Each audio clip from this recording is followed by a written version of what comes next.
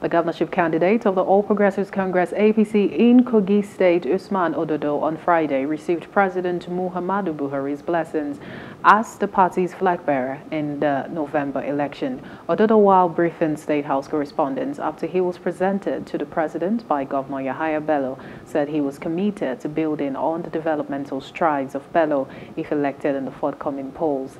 The APC candidate said that he was confident of APC's victory in the November governorship election.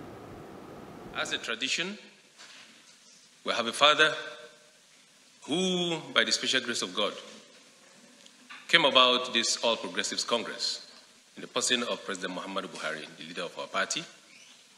So it is our tradition to present our candidates to our father and our president. So that is exactly what I came to do today.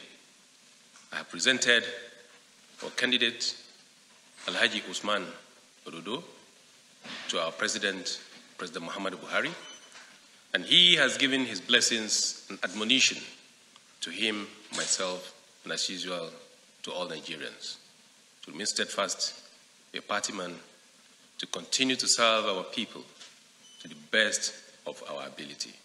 Kogi State is not known for Agberu kind of leadership. Kogi State is known for an inclusive leadership and a leader that will give way and allow the younger ones to come on board. He's a young man, far younger than me, and by the special grace of God, all the young people and women, and even the elderly in the society will be carried along in the next administration as much as I have done. Hello, hope you enjoyed the news. Please do subscribe to our YouTube channel and don't forget to hit the notification button so you get notified about fresh news updates.